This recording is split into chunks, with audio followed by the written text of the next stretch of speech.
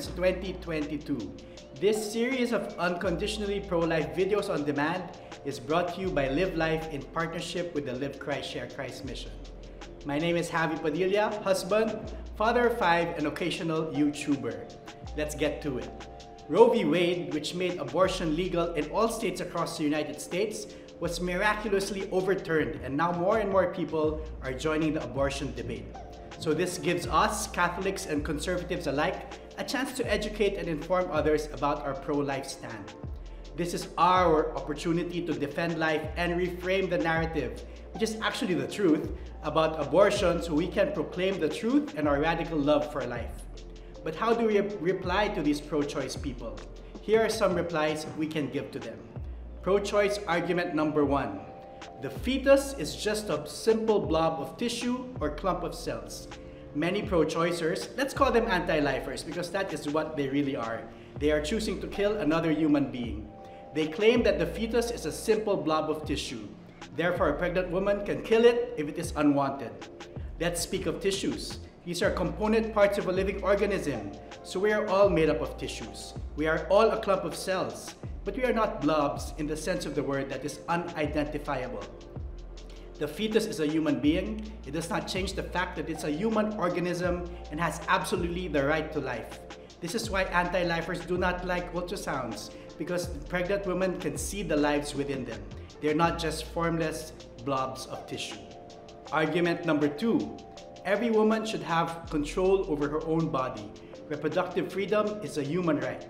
Radical feminists have painted the abortion issue as a fight for the right of the woman. For them, banning abortion would mean that the woman has lost all control over her own body and an oppression to her basic and reproductive rights. But we need to remind them that the unborn child in the womb has the same right. The unborn baby is in her body but is separate from her. The mother and the child are distinct human beings. Both bodies have an undeniable right to life. Again, this goes against their main argument that the child is just a blob of tissue, which we know to be untrue. Funny, when anti-lifers want to have a baby, they are suddenly pregnant with a baby in their announcement. But when they want an abortion, then it is just a clump of cells. They twist the story to suit their own needs. Anti-lifers argument number 3. Abortion for hard cases like rape must be legal. We saw this in the presidential elections here in the Philippines when they interviewed presidentiables, how this was pushed and pushed to allow abortion. But these represent a tiny fraction of abortions. Anti-lifers rally that women should not be forced to raise the child of their rapist. We empathize that rape is a terrible thing and those who commit the crime deserve to be punished. Victims of rape deserve compassion and care. However, this does not mean that abortion is the way to go. Abortion is murder. You add that to the life of the woman who has been raped, it causes irreparable damage to her. Rape is wrong, but abortion is also wrong. The innocent child who was in no way at fault in this situation must be saved. They must not be given the death punishment. There are ways to remedy the situation: counseling, adoption, and for the men, teaching them responsibility and accountability at a young age. We can talk about this more in the future. There are too many stories of women who have had abortions who suffer mentally, emotionally, spiritually. We must stop this from happening. Now here are our convictions. Pro-life conviction number 1. Life begins at conception, making abortion murder. Let's call it what it is. Science has proven countless times that life begins at the moment of conception. It teaches us that an embryo is a stage of biological human development. We cannot and should not intentionally kill an innocent human being. Most abortions that happen now are because women deem it as ill timing, interfering with their vacations, etc., etc. They must realize the effects of what they are doing. Pro-life conviction number 2. Freedom is not just doing what you want, but having the right to do what is just and good. We must keep in mind that true freedom does not step on other people's rights. Unfortunately, today's society defines freedom as freedom from consequences, rules, and constraints, so we can do whatever we want. We see so many snowflakes and woke people who break down at the first sign of inconvenience.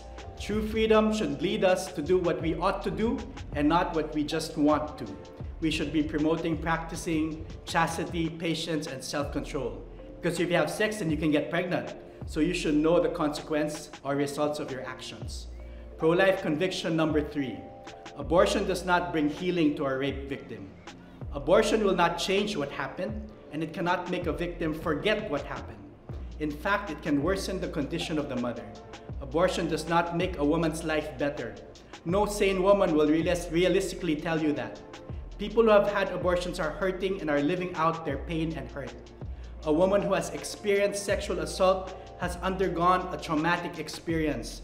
Abortion adds another trauma to their experience. It creates another victim. We must be able to reach out to more women and their families and inform them of the real loving choices they can make.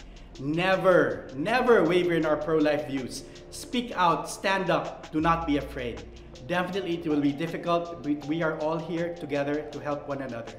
There's so much work to be done. Abortion is just a mere symptom of our society that lacks information, education, and proper care. We should not be brainwashed by the West to be like them. Look at them and look how crazy their society is becoming.